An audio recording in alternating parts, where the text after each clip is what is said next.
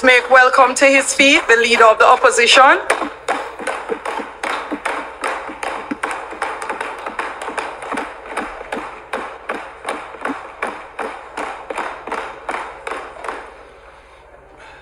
Thank you, Madam Speaker.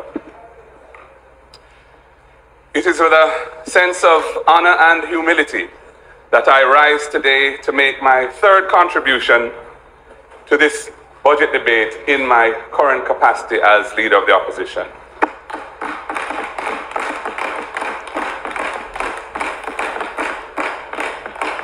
Returning to this House each year for the past 3 years as leader of the opposition solidifies my commitment to the people of Jamaica.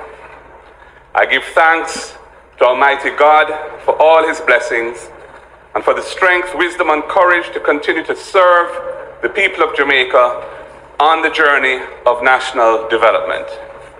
I invoke words from Psalm 46, verse 1. God is our refuge and strength. As I commit to stand up for and stand with the Jamaican people.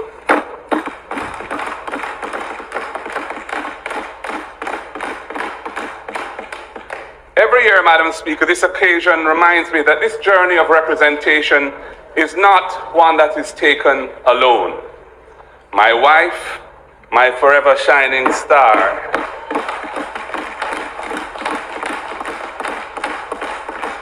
Sandra, stands by my side and in my support, and I hail her today. Our 3 children and the new delight of our lives, our first grandchild, stand as a reminder of the sense of family that is so important to national development.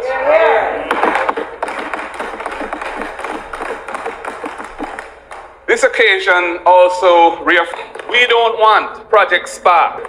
Before it even starts. Mr. Speaker, I move to health and wellness.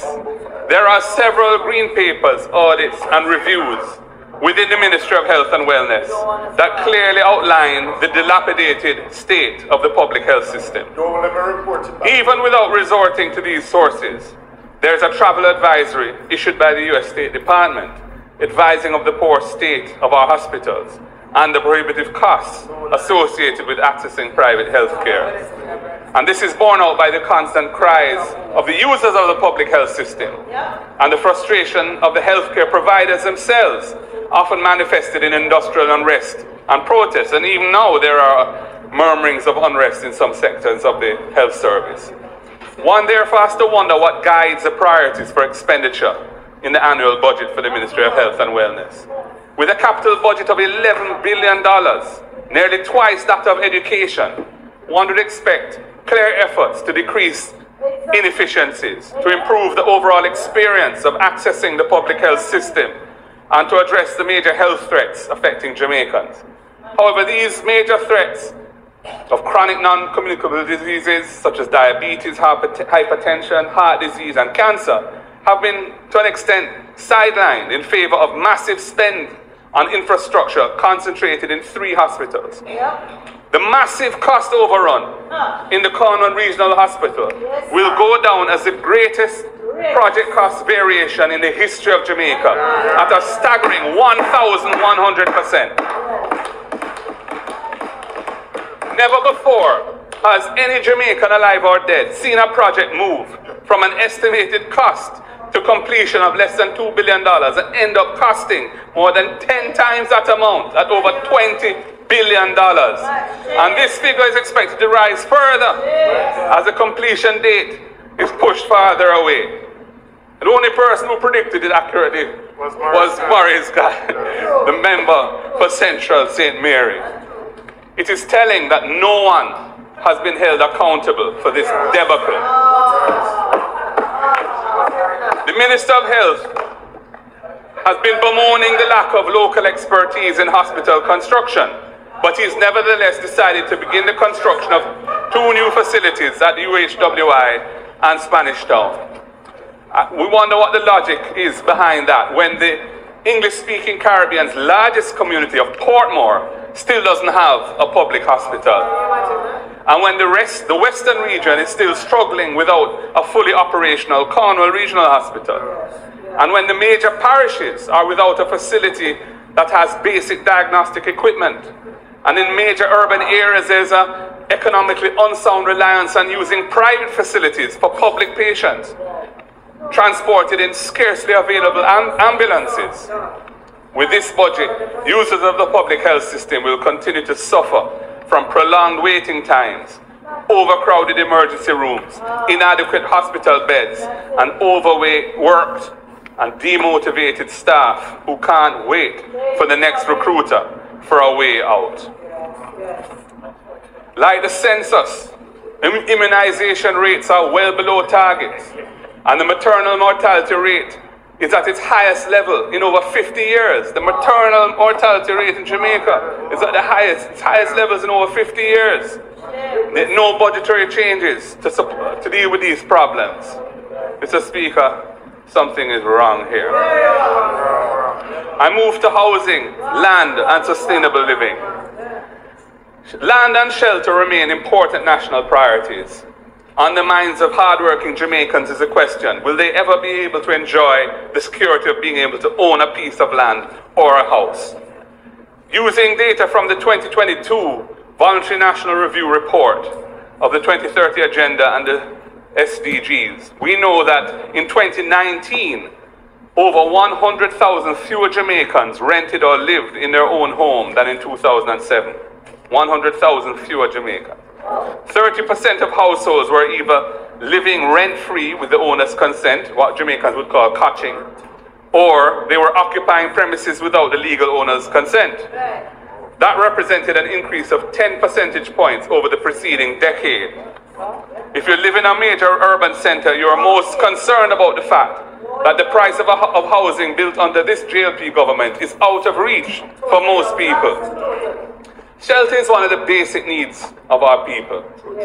In the Jamaican historical and socio-economic context, it requires a proactive policy by the state to provide affordable housing for our people.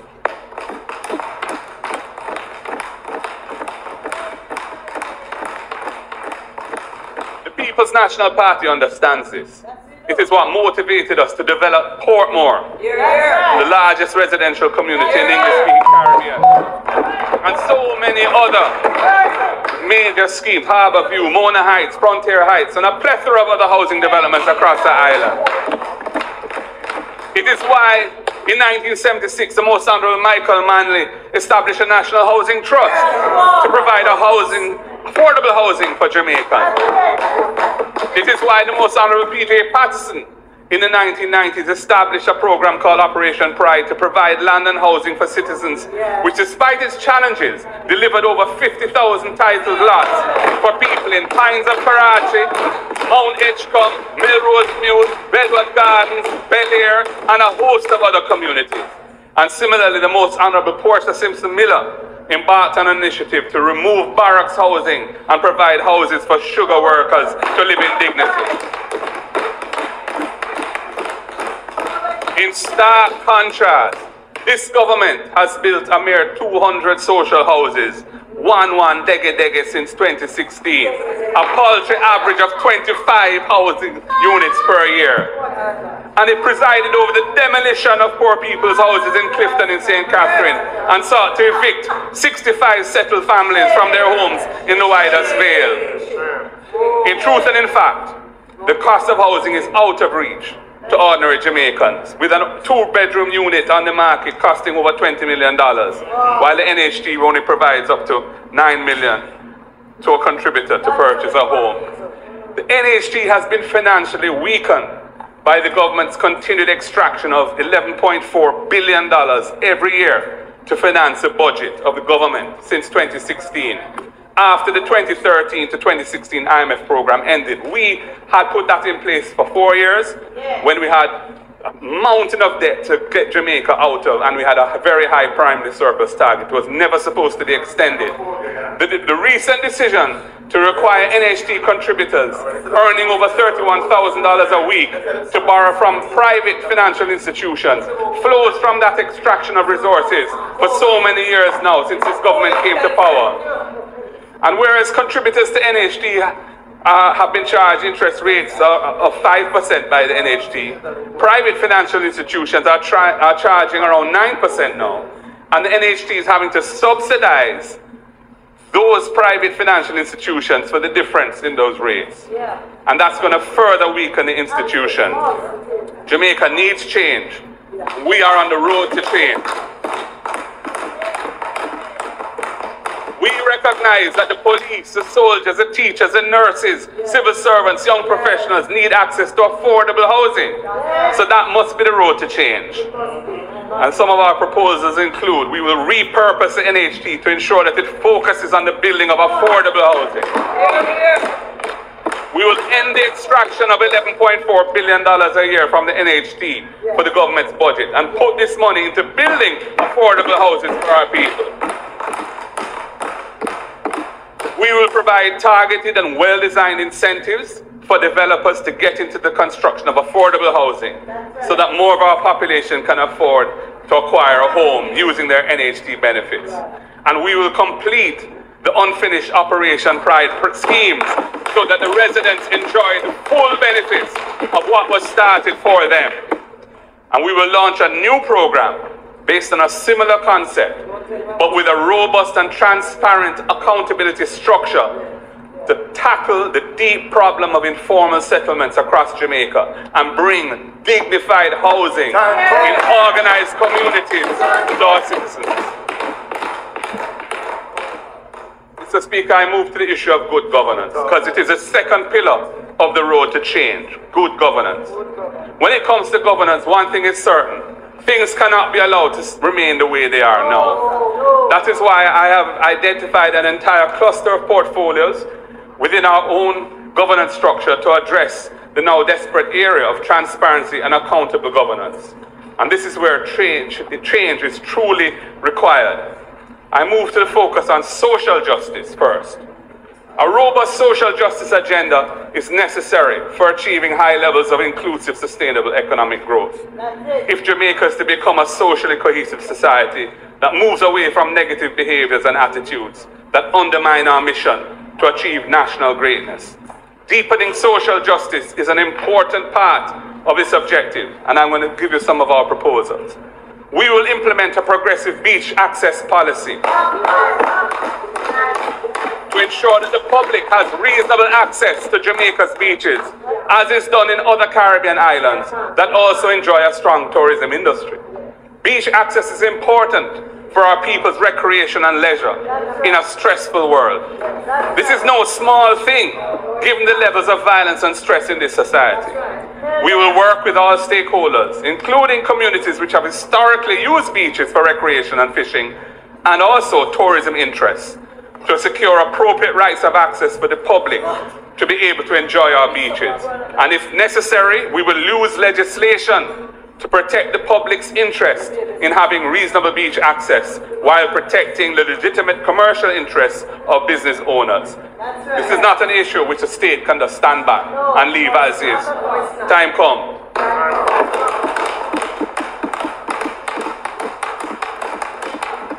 While we endorse the raising of the threshold for the income tax on pensions, the truth is that our pensioners are really struggling, and much more is needed to be done for them. Administrative changes to facilitate the speedy commencement of pension payments to retired employees is impatient of the day. They have to wait for extended periods before they can start getting their pension. And we have other creative proposals for expanding pension benefits to relieve the suffering of our pensioners, which I will share on another occasion. We will complete the outstanding review of the Domestic Violence Act and move quickly to implement the recommendations arising from that review. And our intention is to establish support centers in every parish to provide safe havens for survivors of domestic violence and other gender-based violence. We will enact legislation to empower the public defender to bring legal proceedings, which he can't currently do.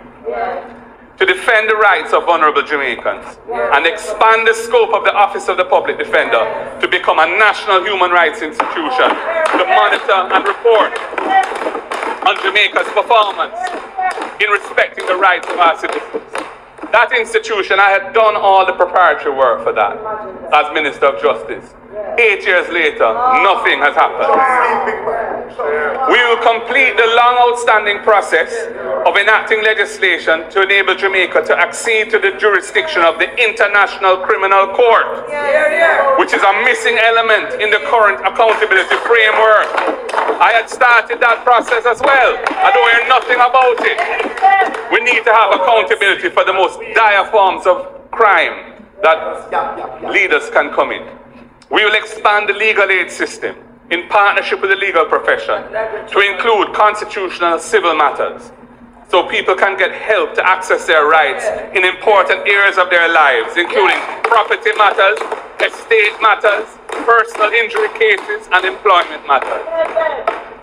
We will support the MSMEs, micro, small, medium-sized enterprises, and startups, so that formalizing their businesses is attractive, welcoming, and easy. We have a model for special economic zones of incentives. What about the SME sector? Why shouldn't they get a similar ecosystem of benefits to encourage people to formalize and start businesses? We will do that. We will enact legislation to require the banks to provide a minimum suite of basic financial services to customers without charging fees.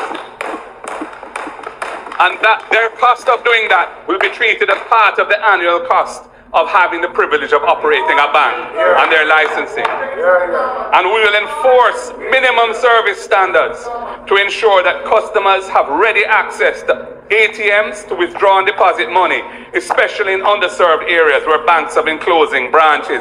Time come to protect our people who are not being served adequately by the banking sector. And we will use the legislation governing ganja to create a special ecosystem for the Rastafari community.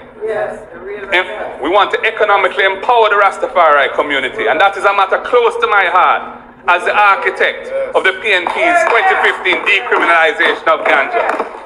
There are provisions in the law for regulations to be made to achieve that, and they're not being used. Making change through social justice leads to a serious reconsideration of Jamaica's current place and standing in the world. Mr. Speaker, our international policy position centers on the principle of being good neighbors to all while maintaining our sovereignty and independence. That guides our relationship with the global family of nations. We steadfastly maintain the right to exercise independent judgment and make independent decisions based on the principles that we embrace. We will continue to work towards strengthening our relationships with the global South, even as we maintain long-standing relationships with our traditional partners. Our trade with the African continent and its large and rapidly expanding economies remains very modest. The top 5 economies in terms of growth are South Africa, Nigeria, Egypt, Algeria, and Ethiopia. And we have long historical connections with the fast-growing economies of Ghana and Sierra Leone. There are therefore tremendous opportunities for us to build out new trade and investment linkages with Africa. Jamaica needs to stop dithering and ratify the historic $1.5 billion agreement between CARICOM and the African Exim Bank.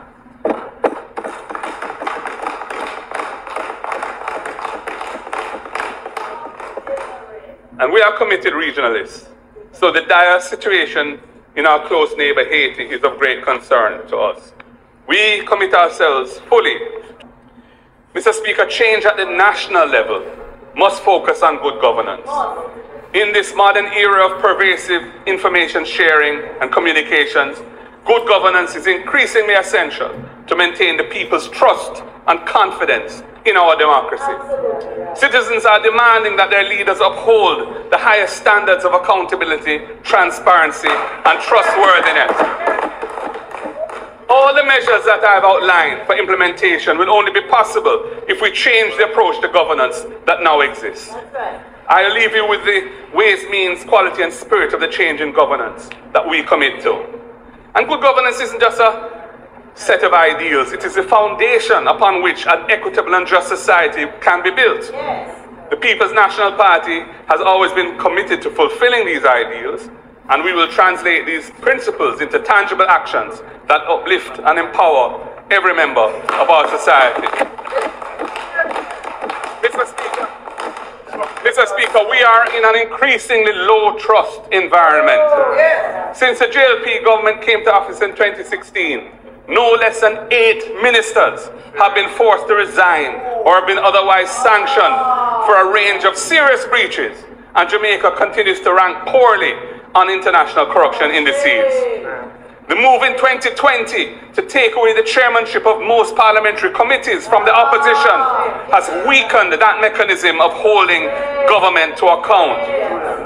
The maneuvers to delay the tabling of reports from the Auditor General and the Integrity Commission remains a contentious matter, especially since the legal opinion on which this delay is purportedly based has been withheld from parliamentarians and the wider public. When the former Speaker was forced to resign as a result of an Integrity Commission investigation, the move to replace her with the wife of the Prime Minister, so that the head of Parliament is now the spouse of the head of government, really does not sit well with the tradition that the Speaker must act independently of the government of the day. The Speaker is intended to be independent and must act independently of the government of the day. That is the tradition. That is the tradition. The failure.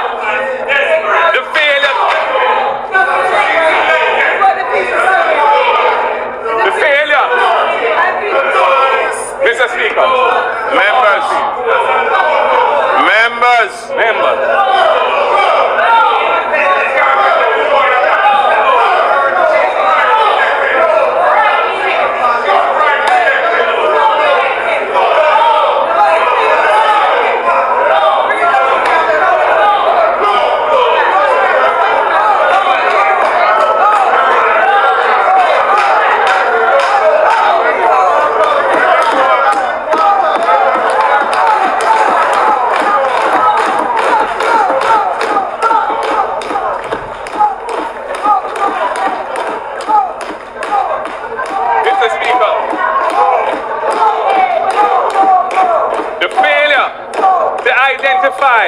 The so-called illicit 6 MPs.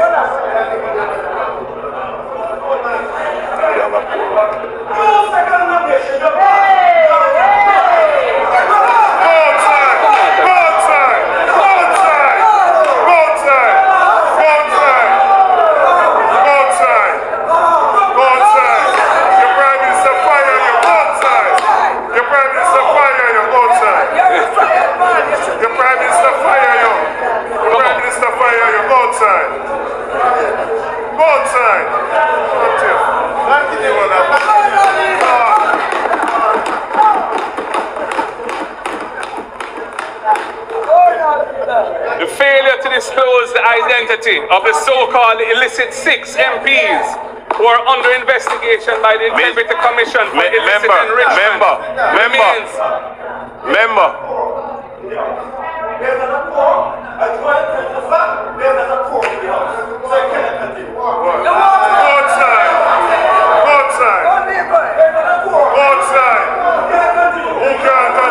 At this time,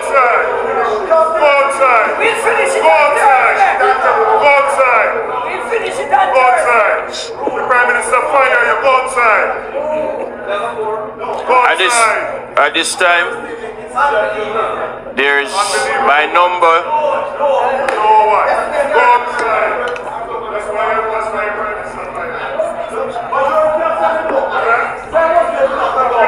But I'd like to finish my speech. I'm very near the end. So I hope somebody will film this.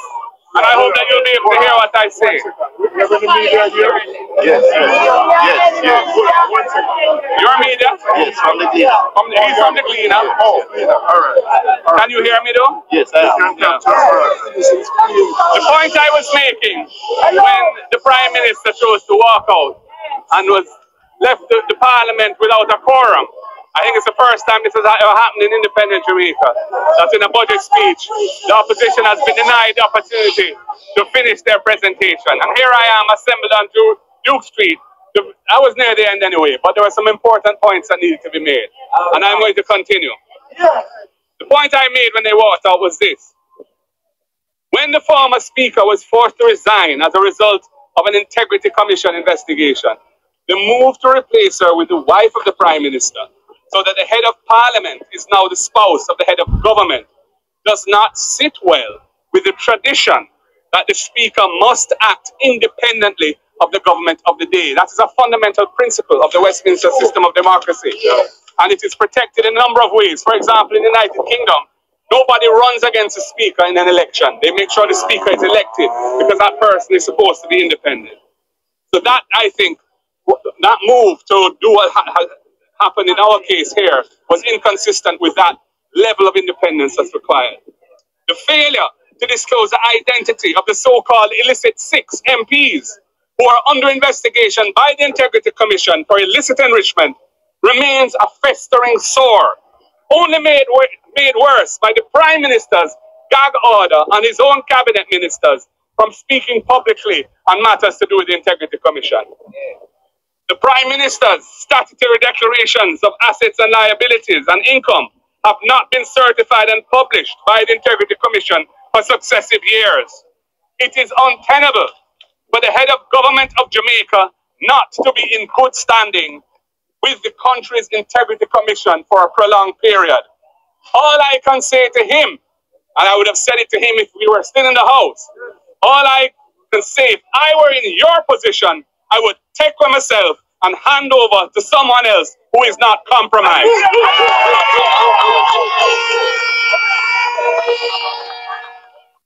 How to open your car door while submerged underwater. Jamaica's iconic global track superstar, the Honorable Usain Bolt, and many other innocent investors were carried down in the scandalous SSL fiasco. And we can't hear anything about charges being brought against the culprit. I have been told that the DPP's office is dragging their feet when there are a number of people that the Financial Investigations Division are seeking to bring charges against.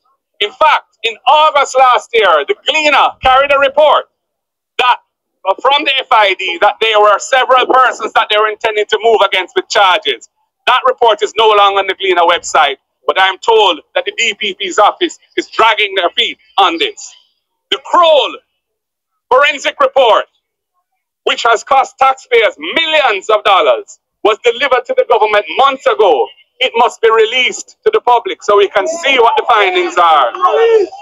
Jamaica will not accept a cover-up of this shameful debacle, which has tainted our country's reputation as a safe and well-regulated place for Jamaicans at home and abroad to save and invest. In fact, a commission of inquiry into this SSL scandal will be needed. Jamaica is crying out for change in this area. This is why I have identified an entire cluster of portfolios within our own governance structure to address the now desperate area of transparent and accountable governance. We must translate good governance principles into tangible action that restores trust and confidence in our leaders and preserves our cherished freedoms and democratic way of life. Change means no more hiding of the truth from Jamaicans. Change means no more deception in official public communication.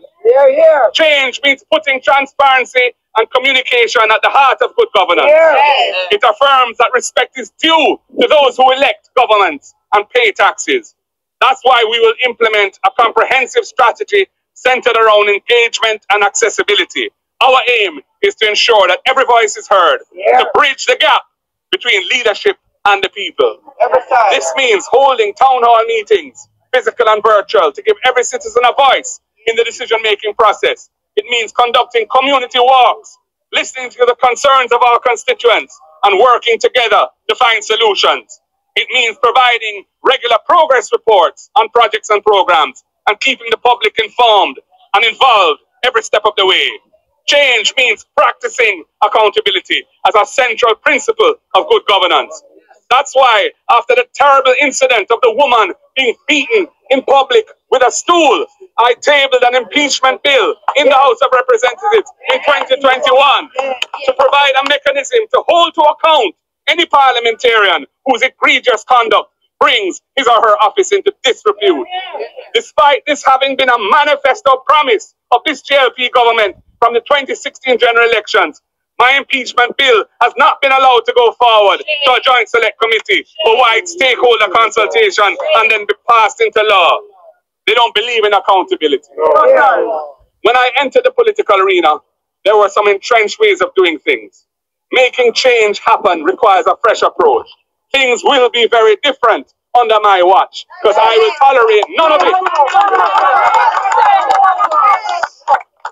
The last PNP administration put local government in the Constitution. We passed the 3 strategic laws to modernize the legal framework of local government in keeping with modern best practices. One of those laws, the Local Governance Act, makes provision in Section 18 for the recall of an elected mayor, and it may be initiated by a petition alleging a charge of gross misconduct or dereliction of duty, and it has to be signed by at least 25% of the registered voters in the city municipality. The next PNP government will institute a fair and balanced recall system for elected officials, both at the local government and parliamentary level, to deepen accountability and empower the voters with recourse where they are badly let down by whoever they elect to parliament. Change means not taking away the rights of the people of Portmore without proper consultations with them, followed by a referendum to let them make the decision whether or not they want to give up their city municipality status and their right to directly elect their mayor, a right given to them by the People's National Party. Jamaica has spoken, and the PNP has listened to the concerns of the people. We are offering solutions based on thorough research and consultation with our stakeholders. We will embark on this journey together with the people towards a future where opportunity for advancement is not a privilege, but a right for all. We commit to good governance for the people of Jamaica, not as some abstract concept, but as a living promise fulfilled to every citizen of our nation. We are on a fast track on the road to change, and we invite all Jamaicans along this exciting journey in a spirit of hope for a better and brighter future for all our people. And I would have ended, thank you, Madam Speaker, but I won't end that way because I'm not in the Parliament. I'm on duty.